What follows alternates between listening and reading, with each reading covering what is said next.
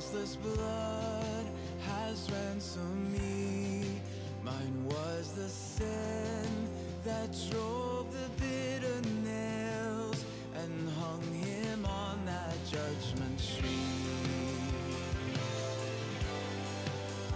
I will glory in my Redeemer, who crushed the power of sin and death, my only Savior before the holy judge, the Lamb who is my righteousness, the Lamb who is my righteousness, my righteousness.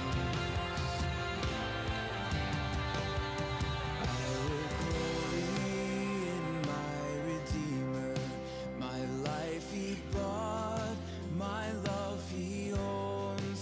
I have no longings for another, I'm satisfied in him alone.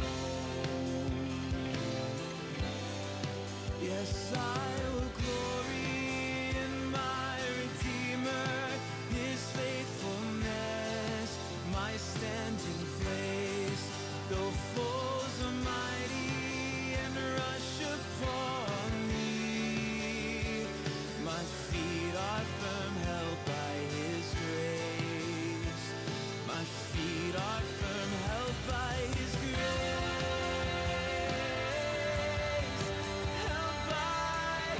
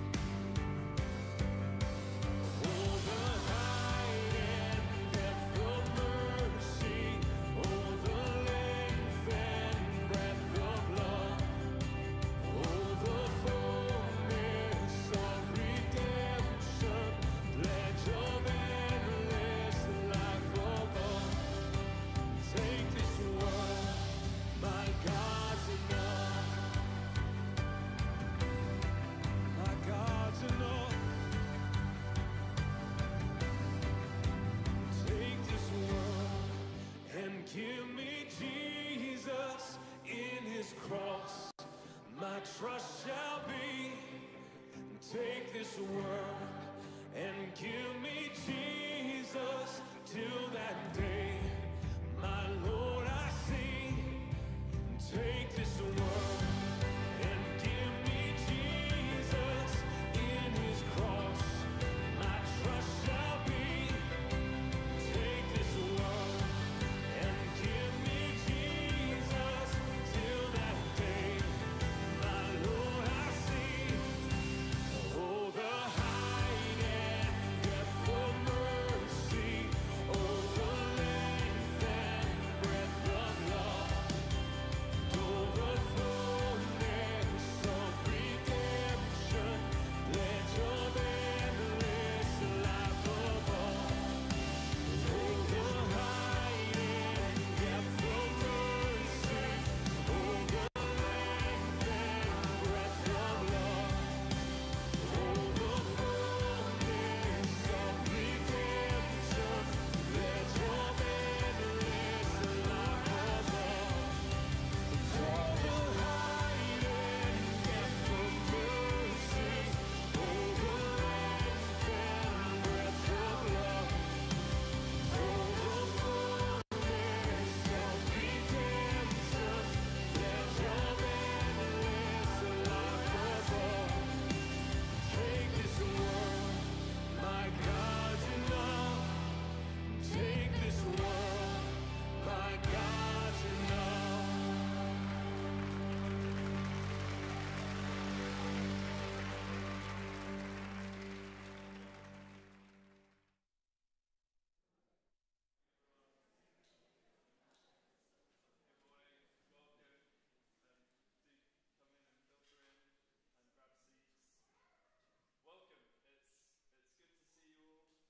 My name is Will Sykes. I'm part of the church family here and also a member of the staff team as part of the Children's, Youth and Families team. And it's great to be gathered here today as a church family on Mothering Sunday. Perhaps we've got some visitors or people perhaps returning home for the weekend, and you're very welcome here. That's great, wherever you've come from this morning. So this Sunday is a special day for giving thanks for those who have been a motherly influence on our lives. And for some this will be a joyful day of celebration. For others, this will be a day tinged with sadness. So we also join together today to lift our eyes to Jesus, who is so committed to loving his people and into whose arms we can always run.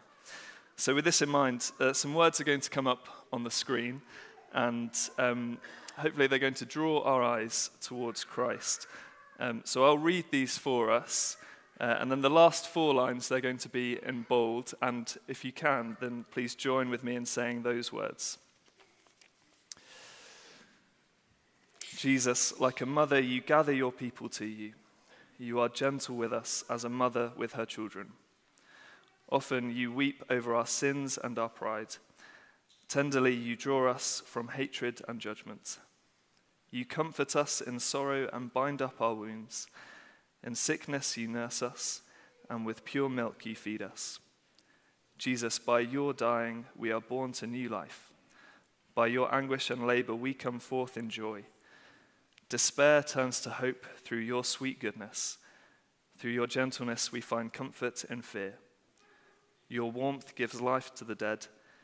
Your touch makes sinners righteous. Together, Lord Jesus, in your mercy heal us. In your love and tenderness remake us. In your compassion bring grace and forgiveness.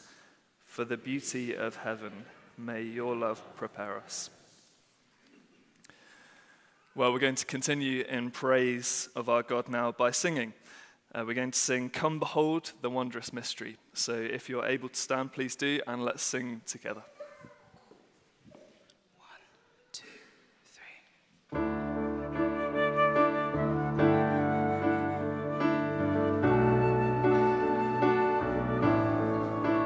Come behold the wondrous mystery in the dawning of the King. Be the theme of heaven's praises, robed in frail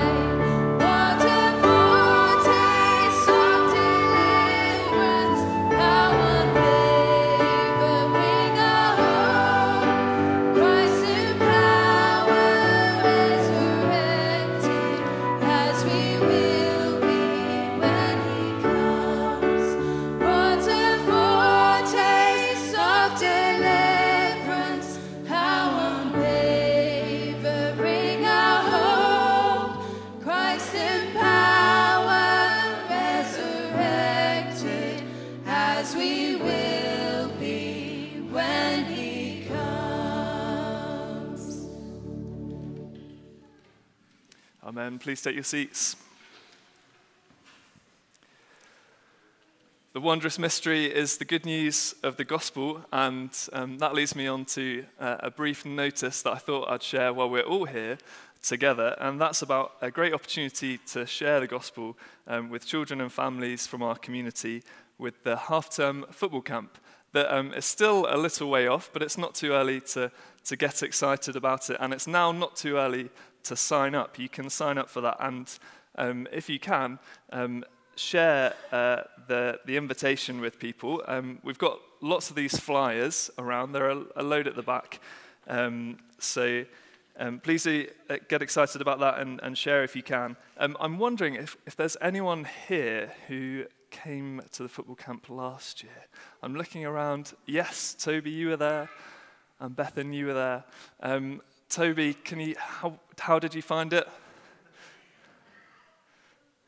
It was fun. Great. There you go. And that's the reason that you should all sign up to come. It really doesn't matter how good you are at football. It doesn't even really matter how much you like football. Actually, there are lots of fun things that you can do. And there are all sorts of prizes as well that you can get for all sorts of different things. And one thing that we can all do, which would be much appreciated, is to be praying that God would use this to make Jesus known to more and more of the children and families in our community. Speaking of Jesus, he's the focus of our Bible teaching this morning, and to help us get thinking about the passage, the trainees have put together a video for us. Hello everybody, welcome back to The Trainees. I'm your host, Jeff Jefferson, and we've come to the final. 2 finalists are best friends, and they're going to compete to see who wins the £100. As this is the final round, Poppy and Amelia will get to choose whether to split the £100 that they've won so far throughout the show, or whether one of them will betray the other and take it all for themselves. We've got some backstage footage of Amelia and Poppy before the show discussing what they're going to do. You know, I trust you so much, and you know, it's really hard for me to say this, but I'm actually really, struggling with money, as you know, and you've been with me through it all, but I just want to, I know it's a lot to ask, but do you think we can split the money if we do win it? Of course, it would really make a big difference. Yeah, no, I would do that for you. We'll split it. Thank you so much, Poppy. This is the final. We're at the part of the show where Poppy and Amelia, 2 best friends, get to choose whether to split the £100 or to take it all for themselves. Amelia, what have you decided? Amelia's decided to split. Poppy, what have you decided? Poppy's decided to steal. Poppy takes the whole £100 for herself. Why would you do this? I thought we agreed, Poppy. I trusted you.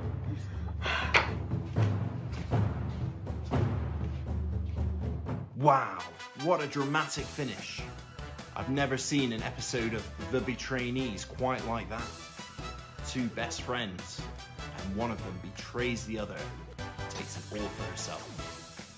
Tune in next time for another episode of The Trainees on Fulwood TV. Bye for now.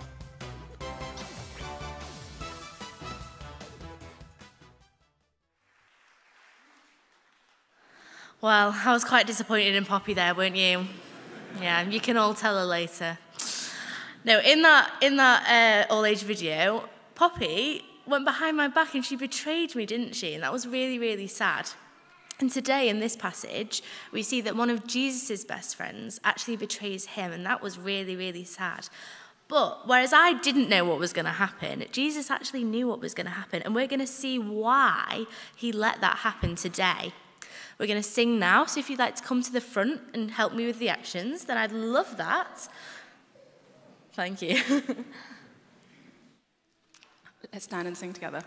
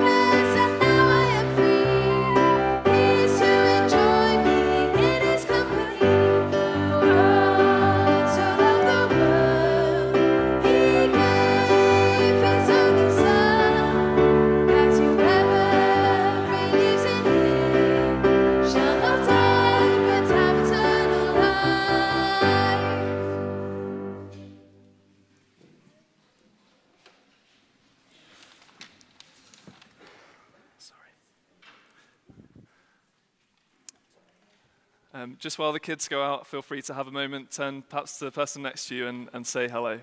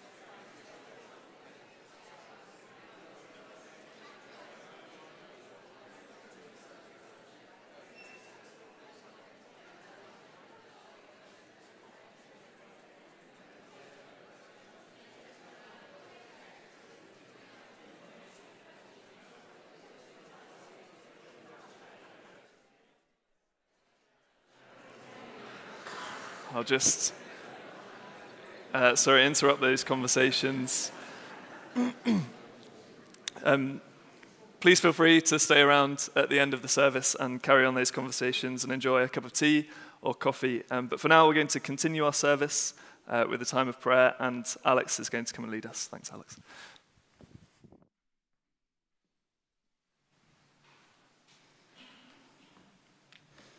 Let's pray. Almighty God, we humbly come before you in prayer. As we look at the state of the world, it truly feels that creation is groaning. We see the evidence of global warming take effect and the human destruction that we have inflicted on your creation, and we are sorry. Show us how we can take personal responsibility to better care for the world you gave us. We read about the effects of war in Ukraine, Gaza, and elsewhere, and we despair at the human pain and suffering caused by human pride, greed, and retaliation. We cannot imagine what it feels like to be displaced or to live in constant fear and uncertainty. We thank you that you give us hope for now in the world that we live in and for the future in a new creation. You are God of the heavens and the earth, and one day you will wipe every tear from our eyes, and there will be no more death, pain, or crying. Please give us the strength to endure until then, and thank you that you walk with us through it all. We pray for the leaders of our own country. We pray for men and women in positions of power who love you and who seek to be your hands and feet on earth. Please lift them up and give them wisdom to speak into difficult situations.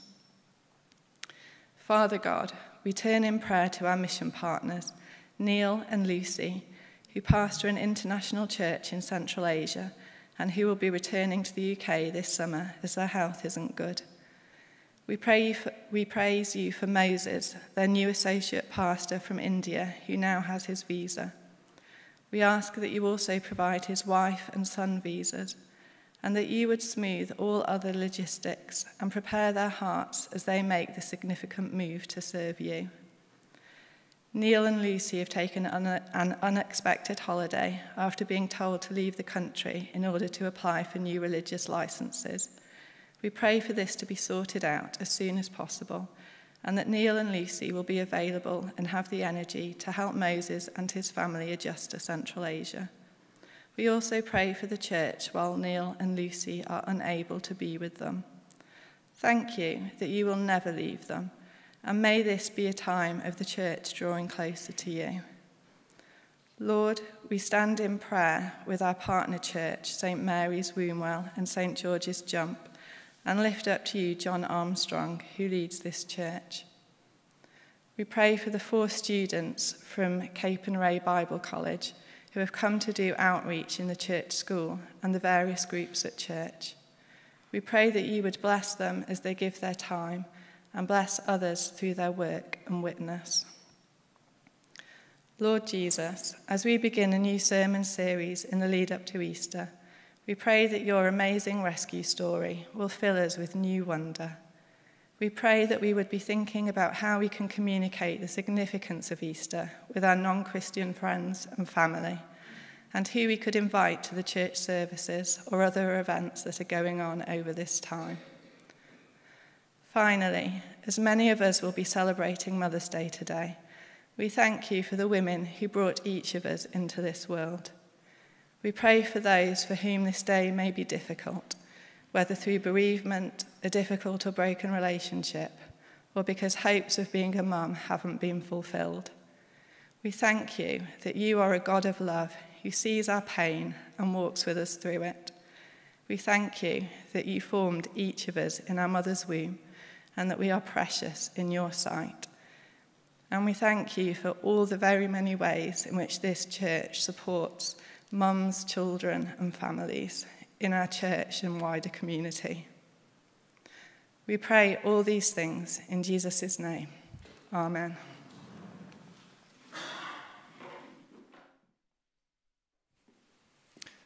Thank you, Alex, for leading us in prayer. In a moment, we're going to hear God's word to us as Paul German comes to read the Bible, and then Matt will come and set Christ before us.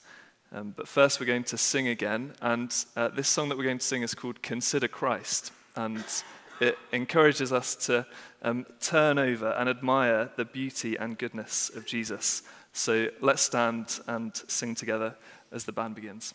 1, 2, 3, 4.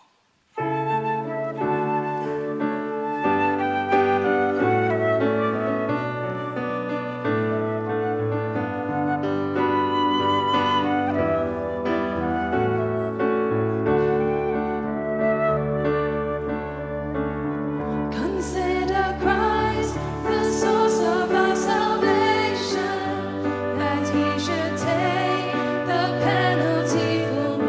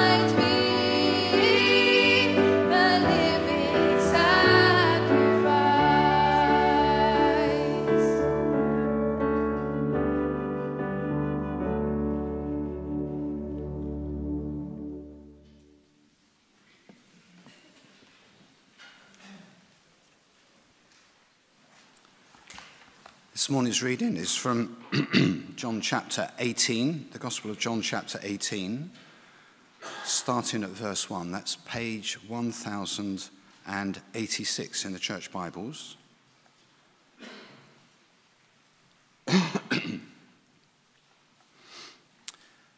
When he had finished praying, Jesus left with his disciples and crossed the Kidron Valley.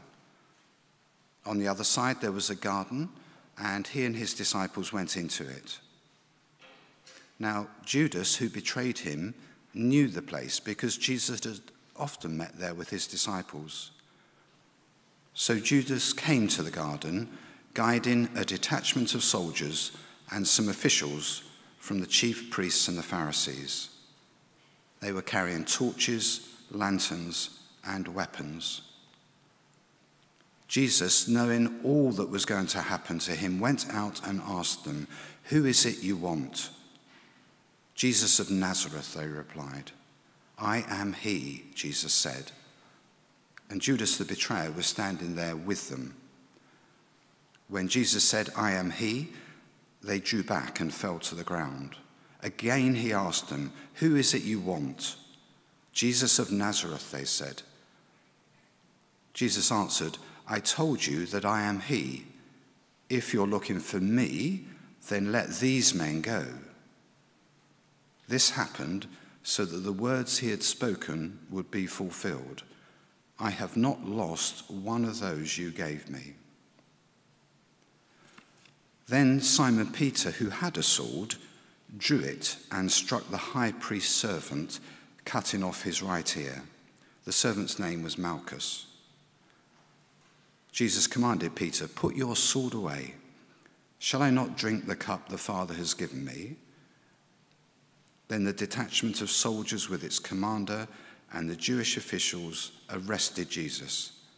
They bound him and brought him first to Annas, who was the father-in-law of Caiaphas, the high priest that year.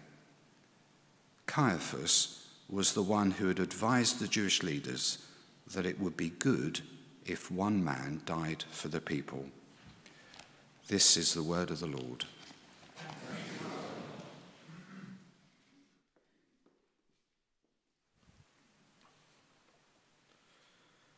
Thanks, Paul. Hi, everyone. Good to be with you today. My name's Matt, and it's a pleasure to be starting off this new series in John's Gospel, which we're going to do through to Easter.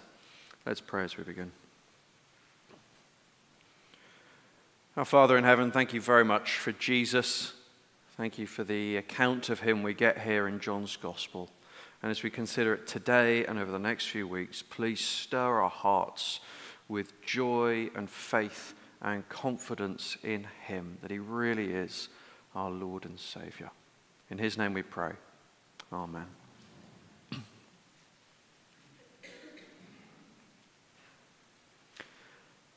How dark would things have to be for Jesus not to be able to keep us safe? Think about those darkest moments we face. We have an accident, or we get sick, badly sick, and all joy is lost. Or when tragedy strikes, we lose a loved one far too soon, and it feels like there's nothing good in the world anymore. Or when we're facing our own death, and it's terrifying even for those of us with faith. And we wonder, is Jesus still looking after me? It all seems too bleak. Or the darkness some of us experience in our minds, the clouds closing in, the relentless sadness, or the unpleasant thoughts we have, we feel so alone. Or when the depth of sin seems so great, something we've done, the mess we've got ourselves into, the patterns we can't shake off, and with them the shame and the guilt. No one would stick with me if they knew about it, and Jesus knows, so he can't still want me. For one reason or another, we find ourselves in situations which feel so dark, so bleak, and we can't imagine that there is any longer any hope for us with Jesus? Well, today, I want to reassure us that there is no depth of darkness too dark for Jesus. He is with us. He loves us, and he will keep us safe. Because in the passage today, we come to Jesus' own darkest hour. And we see who he is in that moment, and what he's like, and what he's doing, and ultimately how safe the disciples are through it all. As I said, this is a new series in the final chapters of John's Gospel, running through to Easter. If you know John's Gospel, the first half of the Gospel, chapters 1 to 12, are covering 3 years of Jesus' ministry, all the miracles, all the teaching. The second half slows right down. Chapters 13 to 17 are 5 chapters just at the Lord's Supper. A much more detailed account given in John's Gospel than in the other Gospels. Jesus telling his disciples about his death and his resurrection and his ascension, and preparing them for the ministry that they will have afterwards. And the meal comes to an end, and the hour has now come for Jesus to be arrested. And that's where we pick up today in chapter 18. My plan is to show you 3 things about Jesus, each just briefly, but they'll build up to a 4th thing about how safe the disciples were with Jesus. That's what we're aiming for. Okay? So first, Jesus is in complete control. Verse 1, he finishes praying, the meal is over, they go out, they cross the valley and go into a garden. Verse 2, the garden chosen by Jesus is a favorite garden. It's one they've been to many times before, so it's one that Judas also knows. He'll guess that's where Jesus has gone. And that means Jesus is not hiding. If he was, he'd go somewhere completely different. Rather, it seems he wants to be found. Verse 3, Judas, the betrayer, comes with a mob. They've got torches and lanterns because it's dark. And this is a dark moment. They've come with torches to arrest the light of the world. They've come with weapons of war to arrest the Prince of Peace. But just as Judas knows where Jesus is and goes into the garden, Jesus knows where Judas is and goes out to him. And he takes the initiative. He's asking who they want twice, verse 4 and verse 7. He's leading the conversation, and he just presents himself for arrest. He really isn't hiding from this moment. Rather, he's directing it all. He's writing the script to the end that he's already decided on. It's clear that Jesus is in complete control, which is strange because this is such a dark hour. The scheming of Judas and the priests and the Pharisees has all reached its climax, and they've got this overwhelming force of soldiers with them. This looks like their hour. This looks like the hour that Jesus is finally going to be overcome. But he's not. He's in complete control. Friends, please know that the arrest, the trial, and death of Jesus, which we'll be considering over the next few weeks, did not happen against Jesus' wishes. He was not taken against his will. He was not overcome by the powers of the day. He remained in control to the end.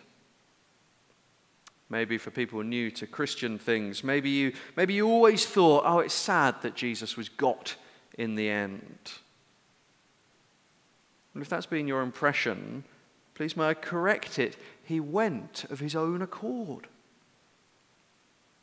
And for all of us, see that Jesus is never surprised by anything. He's never caught out then or now or wherever we find ourselves. He knows already what is happening, and that's got to be a comfort to us.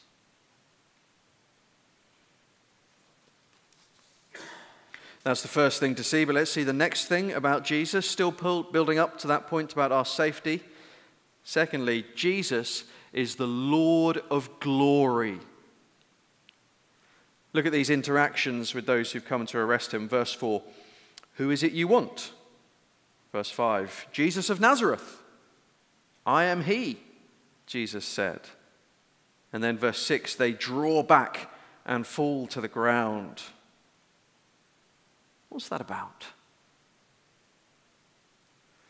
I think there's something here about the words Jesus says and the way in which he says them. First, on the words he uses, he says, I am he. Or literally, I am. The he is added in English to make sort of sense of the sentence. He says, I am. And those words have huge meaning in the Bible. Even though they're just a simple pairing of words, they're very significant. And we know this in English, don't we? Even just sort of simple words paired together can have sort of much more significance. If you say to me, to be or not to be, you could randomly have said that, but I'd guess you're quoting Shakespeare. Or if you said, just do it, you're referring to Nike. Or I'm loving it, you're referring to McDonald's. I am is a reference to something. I am is God's name for himself. It comes in Exodus chapter 3. Students in 20s and 30s here, we've been studying Exodus this term. You should have been well ahead of us on this already. In Exodus 3, Moses is speaking to God himself in the glorious burning bush and asks what his name is, and God says, I am who I am, or I am for short. So when Jesus says, I am, he is answering their question and saying he's Jesus of Nazareth, but he's doing so by using the name of God for himself. Now, it's not actually the first time Jesus has done this in John's Gospel. He's done it subtly 7 times before this. And you'll know those times. It's each time he's said something like, I am the bread of life, or I am the light of the world, or I am the way, the truth, and the life. He's done it 7 times subtly, but he's done it once explicitly already as well. At the very end of chapter 8, he's in an argument with the Jewish leaders about various things, including if he's more important than Abraham or not. And he says this, very truly, I tell you, before Abraham was, I am. And they went absolutely ballistic at that moment because they'd understood what he tried to do, what he was saying, and they tried to stone him.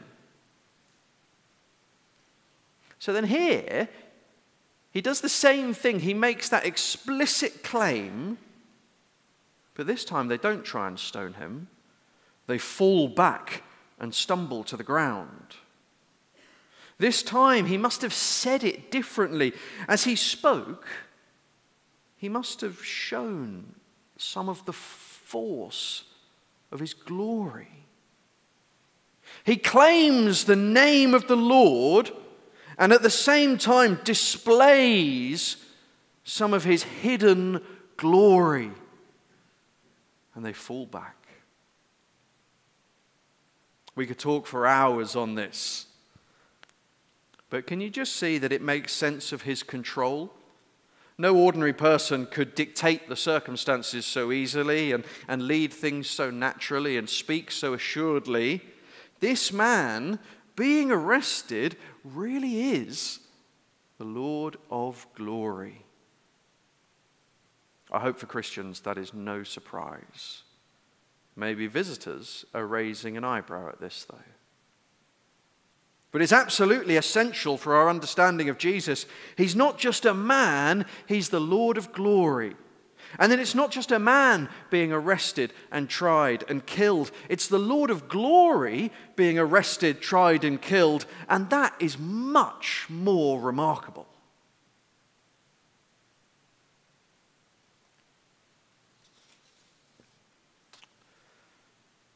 So then third, Jesus sacrifices himself.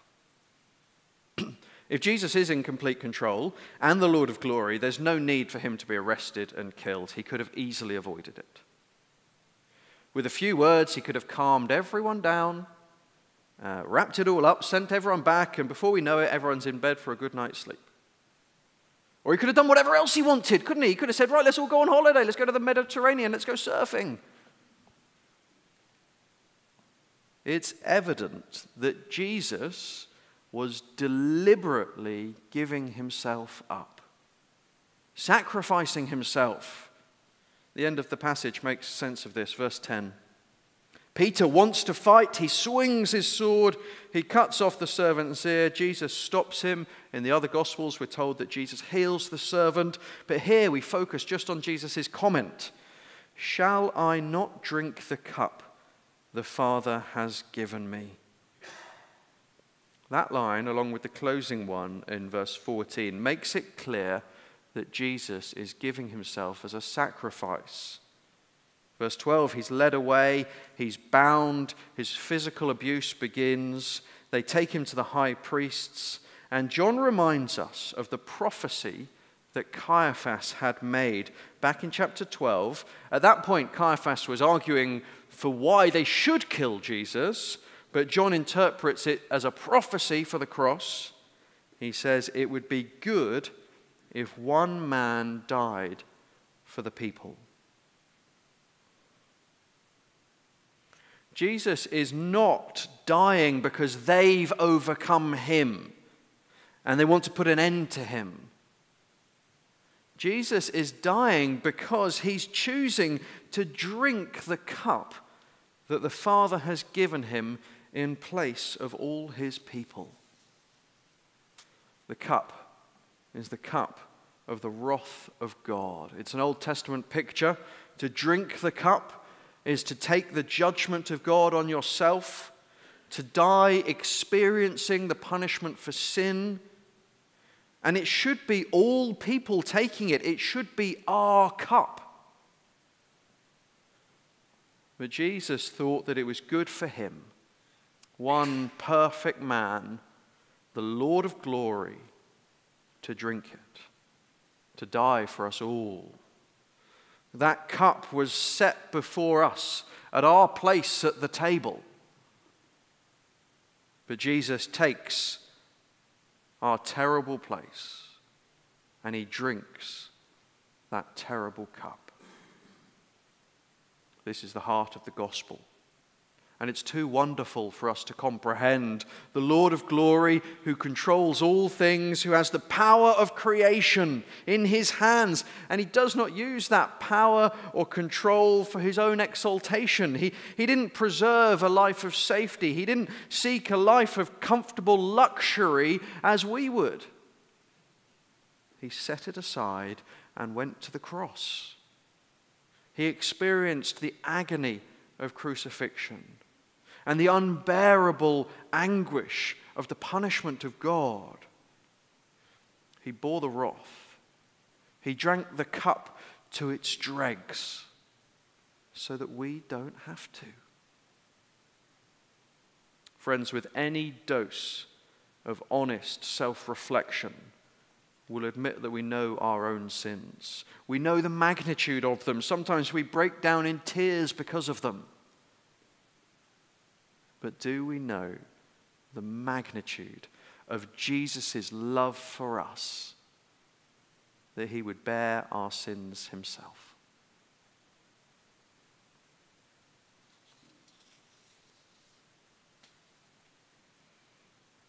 So first, Jesus is in complete control. Second, Jesus is the Lord of glory. Third, Jesus sacrifices himself. A remarkable trio of truths. But look what this means for his followers. Fourth, the disciples are completely safe. We are completely safe. Not a hair on the heads of the disciples is harmed at any point. Verse 1, they're with him as he crosses the Kidron Valley. They go with him into the garden. He leads them into the place of darkness. The mob come to get him. They have an overwhelming force of soldiers. You'd think they would round up the disciples as well. Belt and braces approach. Get them all. Better safe than sorry. The Romans have never been ones for due process. But Jesus will not let them be touched. Verse 4, he asks, who do you want? I guess that means me or them. And he presents himself so that there's no confusion. Twice it happens, and he insists that they take him, not them. Verse 8, if you're looking for me, then let these men go. And they do, they just do. And nothing ever happens to them. Doesn't that seem unlikely? They are untouched all the way through until Jesus comes back after his resurrection. Because this is what he said would happen. Verse 9, referring back to declarations he'd made in chapter 6 and in chapter 10, he would not lose one of those the Father gave him. They will be perfectly safe.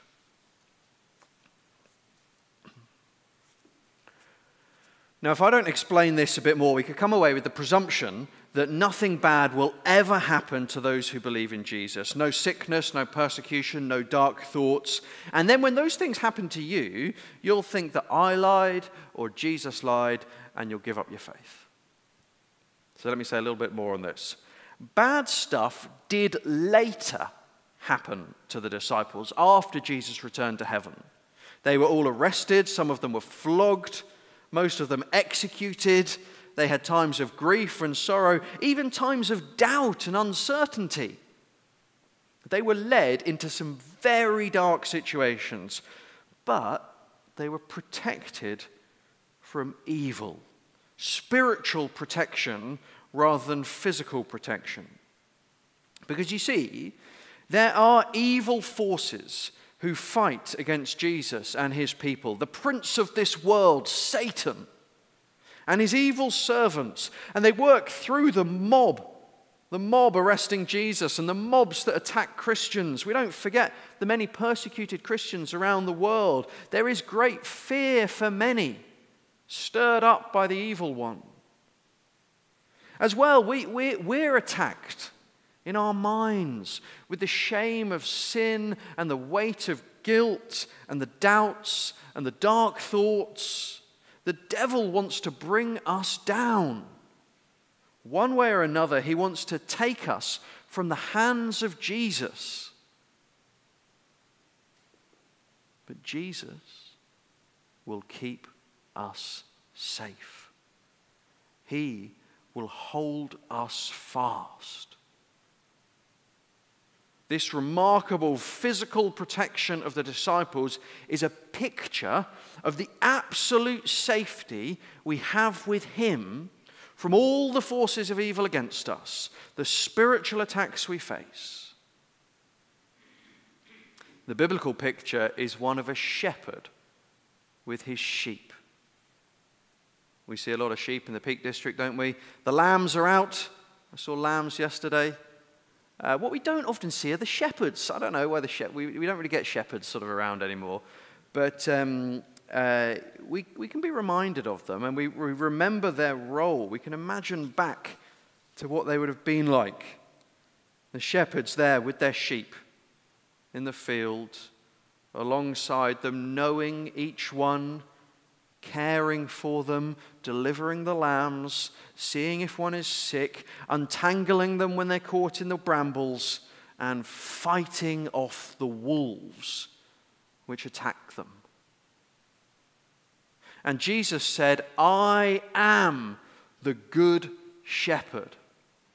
The shepherd who goes above and beyond, who's even willing to die to protect his sheep. He did that. And his protection continues so that we are safe no matter what attack comes. So how dark would things have to be for Jesus not to be able to keep us safe? The answer is there is no darkness so dark that he's not protecting us. The sorrows, the tragedies, the things we feel we cannot bear anymore. Jesus is near. Pray to him. Talk to him. He's not caught out by this. Express how you're feeling to him. Reiterate your trust in him, and he will see you through. You'll see the light again. Or the depth of our sin, when we feel no one would stand with us if they knew, well, Jesus doesn't turn his face away. He washes us clean. You see, he knows our sin already. He knew it completely when he was on the cross bearing it.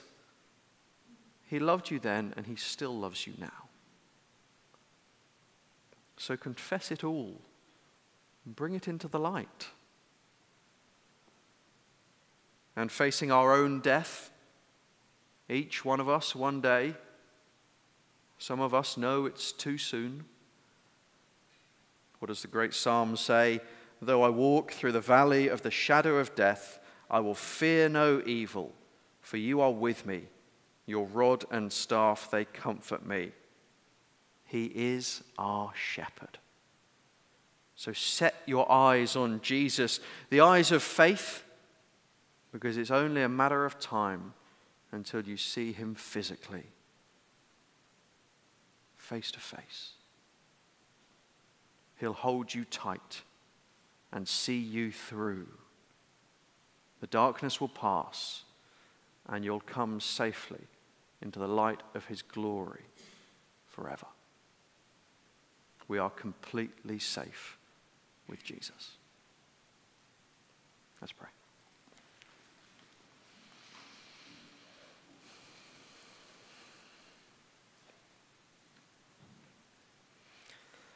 Our Father in heaven, thank you very, very much for Jesus, our great shepherd who looks after us, who sees us through, who's overcome all things for us. Thank you that he bore our sin on the cross, and now he shepherds us through all our life. So for any of us who are feeling like we're in the darkness now, please, Lord, might we have that comfort in Jesus that we need today. In his name we pray. Amen. Well, we're going to sing a couple of songs singing about Jesus, our servant king. Let's stand and sing.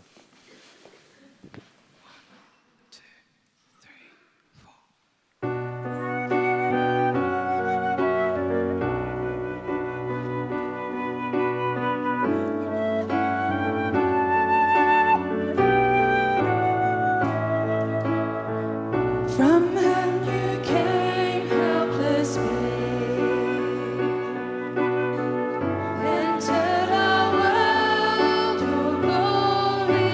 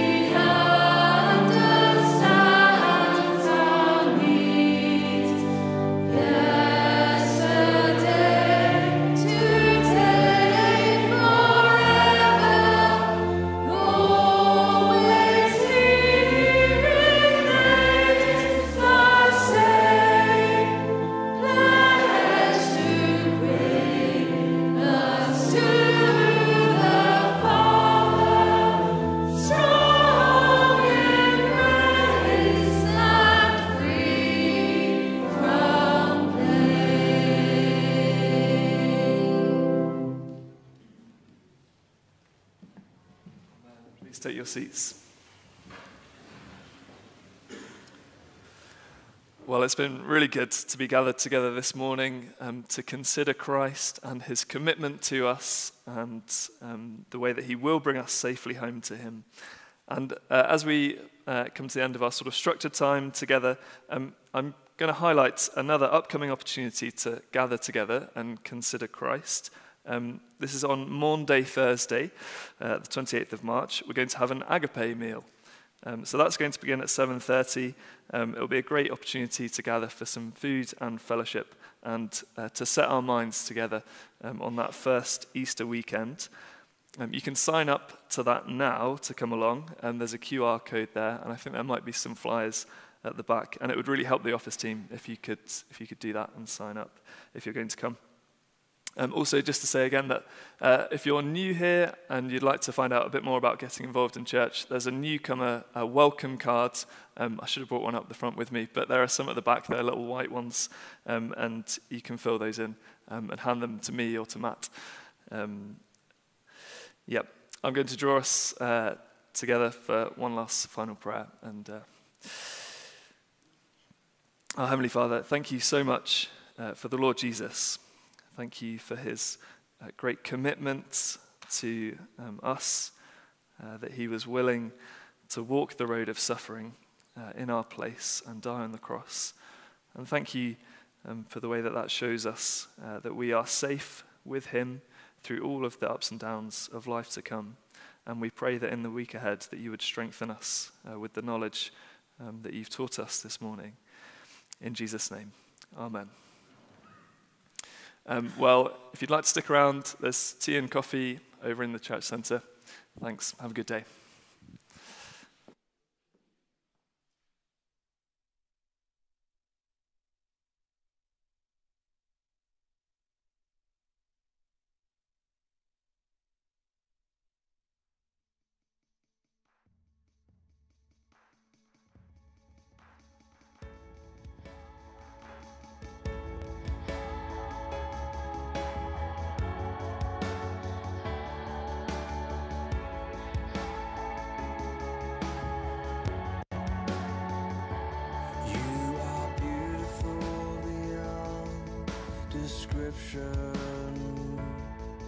Too marvelous for words, too wonderful for comprehension, like nothing ever seen or heard. Who can grasp your infinite wisdom? Who can fathom the depths of your love? You are beautiful beyond description, majesty enthroned above. I stand in awe of you. I stand in awe of you. Holy God, to whom all praise is due. I stand in awe of you.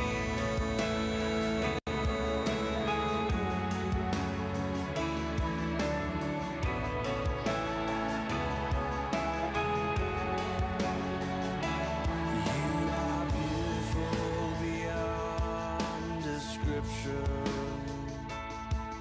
Yeah, God.